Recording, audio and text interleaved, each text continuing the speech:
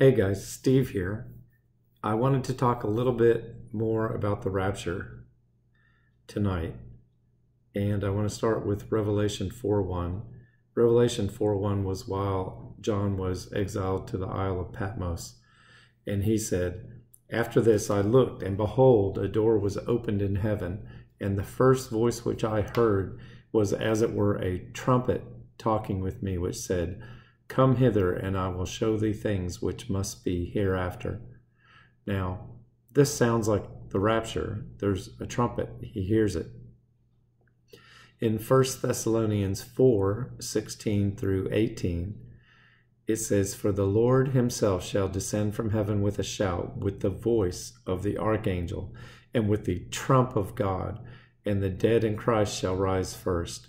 Then we which are alive and remain shall be caught up together with them in the clouds to meet the Lord in the air, and so shall we ever be with the Lord. Wherefore, comfort one another with these words." Now, if you don't know my Lord and Savior, I'm going to put a video up here to tell you how to receive him as your Savior, so that you can go when the trumpet sounds. In 1 Corinthians 15:51 through 52, Paul says, "Behold, I show you a mystery. We shall not all sleep, but we shall all be changed in a moment, in the twinkling of an eye, at the last trump. For the trumpet shall sound, and the dead shall be raised incorruptible, and we shall be changed." So there are feasts, and I know I've talked about the feast days before. Got them right here on this sheet. And we see that originally I had heard that Jesus may have been born on the Feast of Tabernacles, but the feast, these are the spring feasts, these have been fulfilled. Jesus was crucified on the Feast of Passover. The Feast of Unleavened Bread was when he was put in the tomb. First fruits is when he rose from the dead, because he is the first fruits of the resurrection. Pentecost was when the church was born. So, and then we have the church age here, or I guess it would be called the time of the Gentiles. They call it the church age summer harvest on this particular sheet.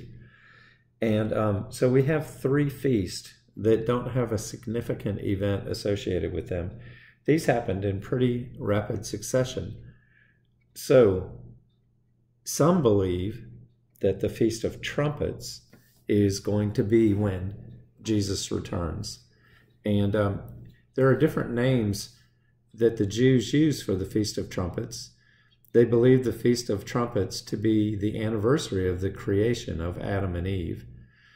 It's also called the Day of the Awakening Blast. So think about that.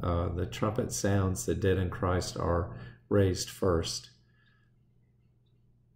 The Jewish belief is that the resurrection of the dead will occur on the awakening blast. It's also called the Day of the Coronation of the King, the day of the coronation of our Lord and Savior. It's called the time of Jacob's trouble. Now, I've told you before that the church is not mentioned after Revelation chapter 3. And then we have the time of Jacob's trouble from Revelation 4 through Revelation 19, when Jesus returns on his white horse. It's called the hidden day. It was hidden because they didn't know the exact day that the new moon would appear. And the Feast of Trumpets was on the new moon. They actually had two sets of witnesses that would go out and watch for the moon, and they would have to describe what they saw independently so that they would know that it was the new moon. So it was also called the Feast of No Man Knows the Day nor Hour, because they had to look for the moon. It's called the opening of the gates of heaven. It's called the wedding of the Messiah, a call for the entire bride of Christ to assemble together. So this year, 2021. The Feast of Trumpets is on September 6th.